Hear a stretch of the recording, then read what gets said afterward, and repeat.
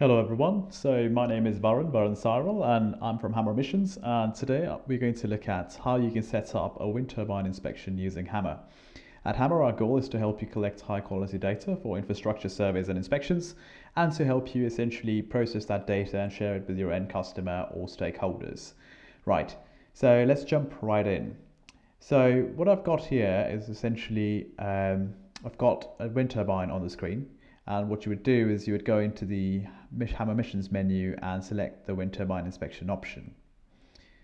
What you would then do for a wind turbine inspection is essentially you would want to get your drone to mark the trajectory you would want the drone to follow in flight. So essentially this would involve marking the hub of the wind turbine, as well as marking the tip of the blades that you want to inspect.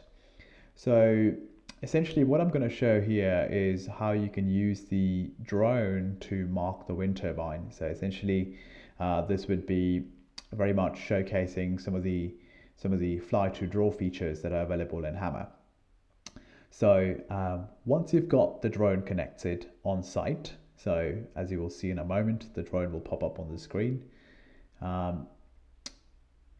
You should then be able to use that drone to mark the trajectory you want the drone to follow. So now I've got a drone on the screen, as you can see, and I've also got the wind turbine on the screen.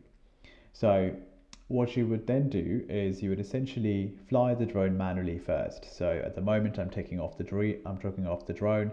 So if you notice the top left corner of the screen, you will notice the height of the drone is going up, and essentially it's now moving. It's now moving towards its first point. So I'm going to position the drone in this particular example at the hub of the wind turbine. So we're going to essentially try and do one blade in this particular example. You'd position the drone as close as possible to the hub with the right orientation. And once you've got the position locked in, you'd press either the C2 button on the remote controller, or you would essentially tap the drone. If you tap the drone, it will drop a point in front of the hub, as you can see above. Essentially, you would have a point dropped on the screen. You would now fly your drone to the edge of the blade, and you would position your drone to look towards the tip of the blade, or towards the blade essentially. So over here I'm going to rotate the drone and I'm going to make it look inwards into the blade, and I'm going to again mark a point by tapping the drone icon or pressing the C2 button on the remote controller. So once again you would press either the C2 button on the remote controller, or you would tap the drone icon. I'm going to now repeat the same thing by going over to the other side of the blade, and I'm going to rotate the drone so that it positions itself looking inside or inwards towards the tip. So essentially I'm positioning the drone and I've got it essentially looking inwards towards the tip of the blade. And once I've done that, I once again either tap the drone icon or I press the C2 button, which is the back right button on the drone controller. So depending on whichever you find more comfortable, you can do either of those, and that will drop a point on the map, as you can see. So I've got 3 points on the screen, and now I want to get the fourth point, which is essentially flying the drone back to the hub essentially, but the other side of the hub. And I would be pointing towards the center of the hub once again, making sure the orientation of the drone is correct. And then I'd drop another point by tapping the drone icon or pressing the C2 button on the drone controller. And once I press OK in the top right, that will create a flight plan.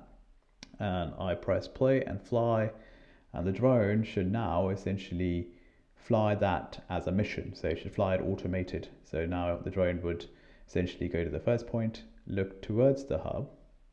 So it's going to position itself to look, once it's got the camera focused, it's going to look towards the hub. As you can see, it's going to position the gimbal to the right angle, and it's going to move on that line, following the blade, capturing images, and essentially it's going to end up at point number 2.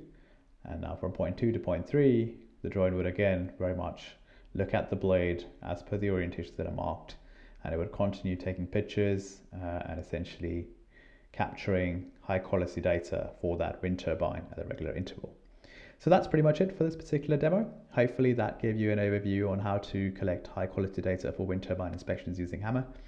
If you'd like to learn more, please do check out some of our other video tutorials. And if you'd like to learn more about Hammer Missions, we've also dropped a link below with a full guide to wind turbine inspections. Thanks so much for watching, and we'll see you in the next video.